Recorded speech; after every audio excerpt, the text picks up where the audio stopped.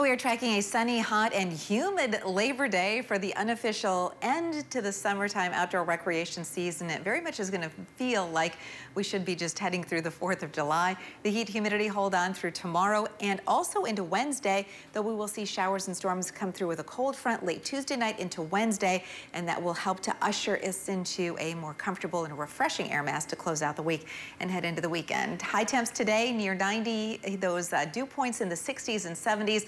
Those will push those heat index values or feels like readings into the 90s, and the dew points will be even higher for Tuesday and Wednesday. So this is tropically humid air that's going to be in place across West Michigan for the next couple of days.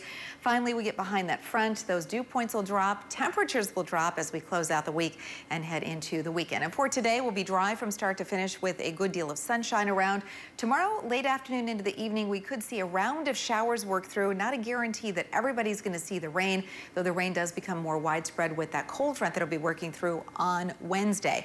Now today, the yellow flags and likely red flags at some of those beaches will be required as the winds build out of the southwest and waves build 2 to 4 feet. And you can see again that pleasant weather transition that we make as we head into the weekend.